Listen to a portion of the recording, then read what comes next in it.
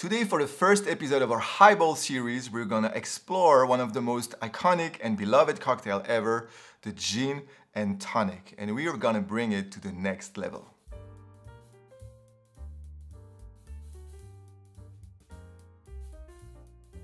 Yes, we all know how to make a gin and tonic, but do you know how to make it extra special? Today we are exploring 5 easy steps to make sure we get a perfect result every time, as well as a few options for a flavorful twist, because everyone loves a change from time to time. Stick till the end to discover my favorite recipe and the extra ingredient I use to make the best gin and tonic ever. Let's dig in. Ice is crucial. No matter what you heard, it is a proven fact. More ice equals a cocktail that stays colder for longer and that dilutes slower. And let's be honest, nobody likes a lukewarm, over-diluted, flat gin and tonic. So no matter what glass you use, it's a no-brainer. You want to fill it with ice to the top. Talking about glasses, there isn't really an option better than the other. 2 very common options these days are the classic highball, very sober, and the balloon copa glass that leaves a lot of room for crazy garnishes and ice cube. There is an incredible amount of gin producers nowadays with the craziest flavor profiles out there. Some people would say it's insane to use a top-shelf gin bottle for a gin and tonic, but I believe it's a perfect occasion to try a new gin in a recipe that is familiar. In the end, you do you. I believe there is no wrong choice of gin for a gin and tonic. So we only have 2 main ingredients here, so don't underestimate the choice of tonic. There are big differences and a lot of choice out there. It's important to pick something you love first, and a good base is to choose something that has a natural source of quinine and a reasonable amount of sweetener.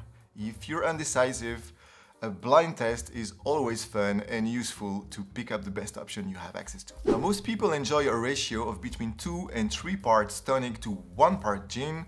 A standard pour of gin is 2 ounces, but I find it interesting to adapt that to your glasses. It's really handy to know your glassware. For example, I know that this glass filled with ice fits 2 ounces of gin and just above 4 ounces of tonic, which is perfect for my taste. Beyond that, it's simply a question of preference. This is where things can get really interesting. There is a huge amount of extra ingredients you can incorporate to your gin and tonic to make it extra special and unique. One of the easiest options is simply to pick up a flavored tonic. I know things like yuzu, elderflower or blackcurrants are among my favorites. A touch of salt, most of the time in the form of saline solution, can be all you need to lift up the flavors of your gin and tonic. A good ratio is simply to dissolve 20 grams of salt in 80 grams of water. A little drop bottle comes in handy, but you can also simply drop a pinch of salt in your cocktail. Now, a couple dashes of your favorite bitters can be all you need to bring an extra dimension to your gin and tonic. Something floral, herbal, spicy or fruity would work a treat here. Celery bitters is one of my favorites for the gin and tonic because I really love the subtle savory note it brings to the cocktail. Now, another very interesting way to add a bit of complexity to your gin and tonic would be to use a liqueur for a kick of flavor and a touch of sweetness. Maybe a splash of green chartreuse for herbal notes, or why not some suze for a more earthy and bitter touch, or simply elderflower liqueur for a floral touch. Many possibilities. I love to experiment with everything I have in the bar.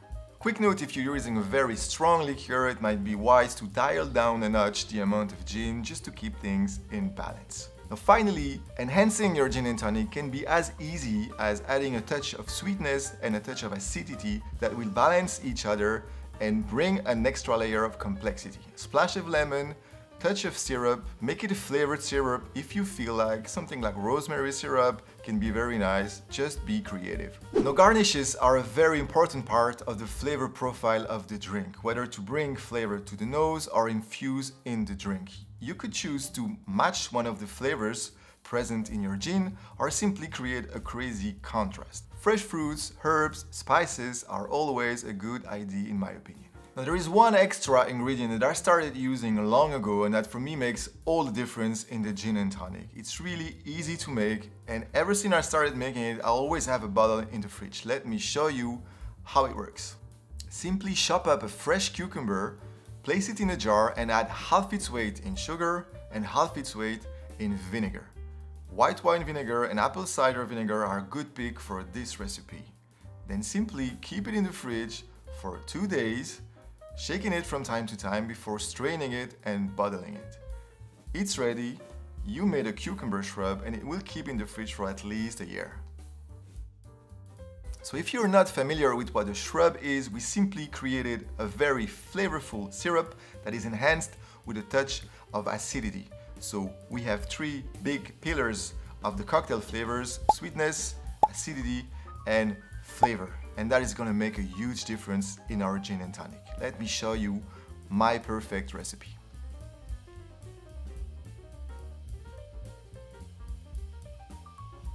In a tall glass filled with fresh ice to the top, I start with 2 ounces of my favorite gin, followed by half an ounce of our cucumber shrub. I squeeze half a lime and top with ice cold tonic. I know this glass allows for 4 ounces of tonic, which is perfect for me. Finally, for garnish, I'm gonna use a fresh sprig of rosemary. And there you have a beautiful gin and tonic.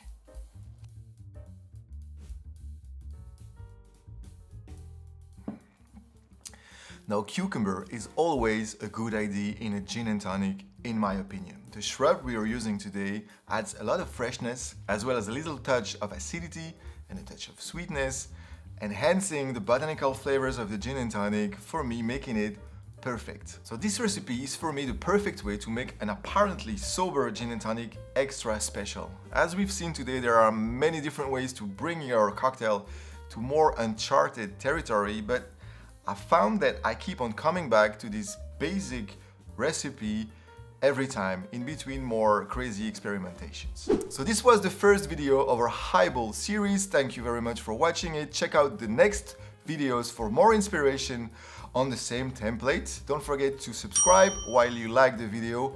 I'll see you next week for more cocktail adventures. Cheers!